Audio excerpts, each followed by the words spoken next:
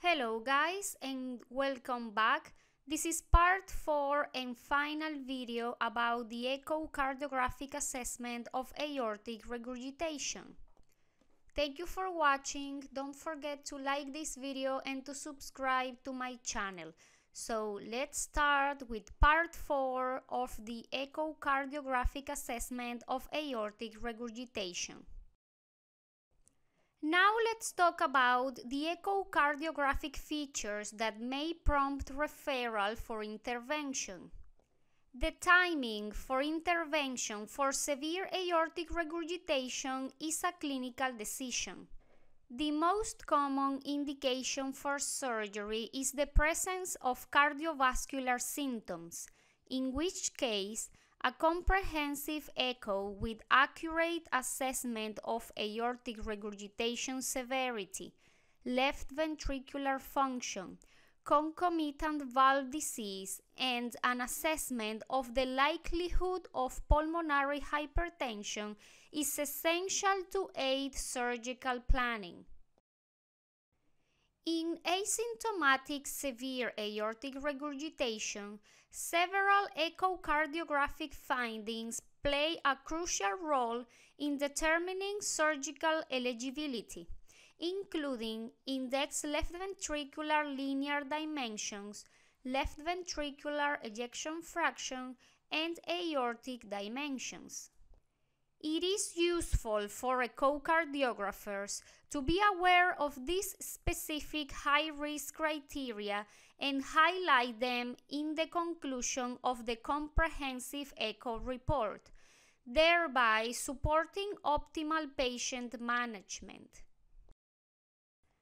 For those patients with asymptomatic severe aortic regurgitation, it is vital to ensure any changes in left ventricular size or function are escalated, as these findings are predictive of the development of heart failure and significant determinants of survival and functional outcome following surgical intervention.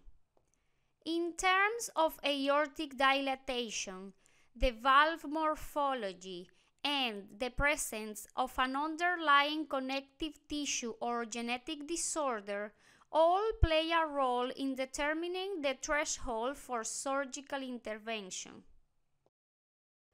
So, what are the red flags that may prompt referral for intervention? A left ventricular end of systolic diameter more than 50 millimeters. A left ventricular end of systolic index diameter more than or equal to 25 millimeters per meter square. A left ventricular ejection fraction less than or equal to 55%. An ascending aorta diameter more than or equal to 55 millimeters in all patients. An ascending aorta diameter more than or equal to 45 millimeters in special populations, or patients with rapid dilatation of the left ventricle approaching surgical threshold. Now let's talk about additional cardiac imaging in the assessment of aortic regurgitation. Transesophageal echocardiography can be used to complement transthoracic echocardiography, providing clarity in relation to valve morphology and mechanism, where image quality is suboptimal or when surgical aortic valve intervention is complex. Cardiovascular magnetic resonance is less susceptible to the acoustic window limitations of transthoracic echocardiography and can provide useful information in relation to left ventricular volumes, regurgitant volumes, and the quantification of cardiac remodeling. And cardiac CT scans are useful in the evaluation of aortic size and shape. I'm going to leave this table here, so have a look. This table shows the parameters by method and severity grading recommended by the British Society of Echocardiography. Now, let's talk about the role of exercise stress echocardiography in the assessment of aortic regurgitation. Exercise stress echocardiography is not useful in the evaluation of severity of aortic regurgitation. During exercise, heart rate increases, which reduces the duration of diastole. Consequently, at peak stress, aortic regurgitation is less obvious and the severity may be underestimated. However, exercise stress echocardiography may be useful for the assessment of contractile reserve. In asymptomatic patients with severe aortic regurgitation, a lack of contractile reserve predicts adverse outcomes. Exercise stress echocardiography also provides opportunities for the unmasking of symptoms, precipitation of exercise-induced arrhythmias, and overall functional capacity, or may identify other causes for symptoms such as ischemia. And where there is a discrepancy between symptoms and aortic regurgitation severity, exercise stress echocardiography may assist in clarifying this discrepancy. Now, what are the key points when using exercise stress echocardiography for the assessment of aortic regurgitation? First, exercise stress echocardiography should not be used to evaluate aortic regurgitation severity. Second, exercise stress echocardiography may be useful for assessment of contractile reserve. And third, exercise stress echocardiography may be useful for unmasking cardiovascular symptoms or alternative pathologies. Now let's talk about acute aortic regurgitation. Acute aortic regurgitation differs from chronic aortic regurgitation in several important ways. The etiology is often very different.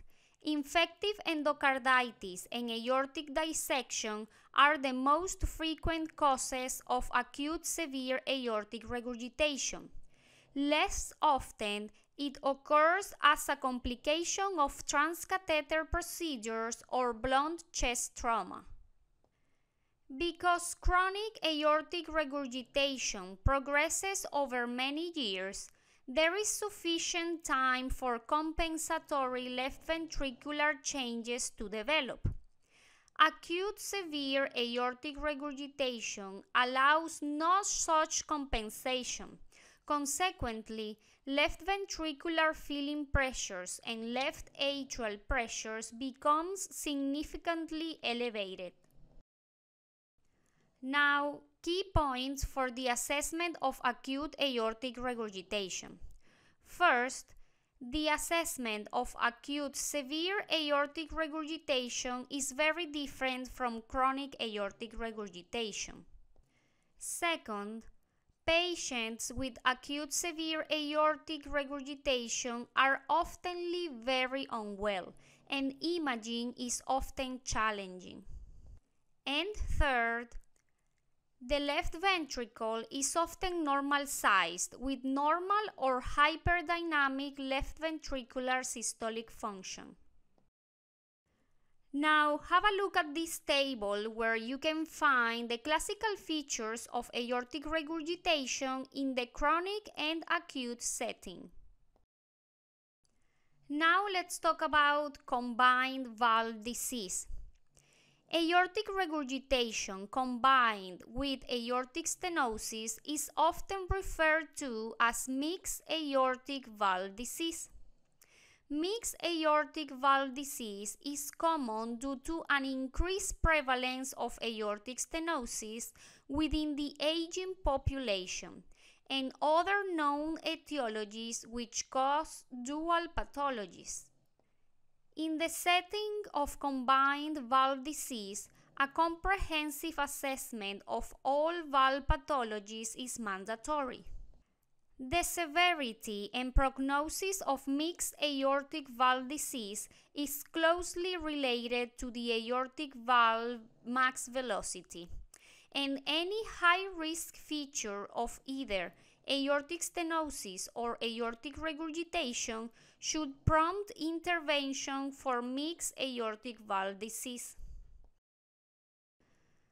Now, we can conclude that the prevalence of aortic regurgitation within the population is increasing. As such, the role of transthoracic echocardiography in the identification and assessment of aortic regurgitation becomes increasingly important. High quality, accurate, and reproducible echocardiographic images, measurements, and calculations will facilitate improved determination of aortic regurgitation severity.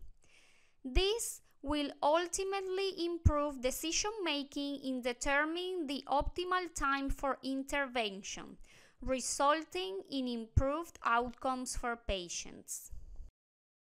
I hope you like this video about aortic regurgitation and aortic regurgitation assessment. Thank you for watching. Don't forget to like this video and to subscribe to my channel. See you on another day. Bye.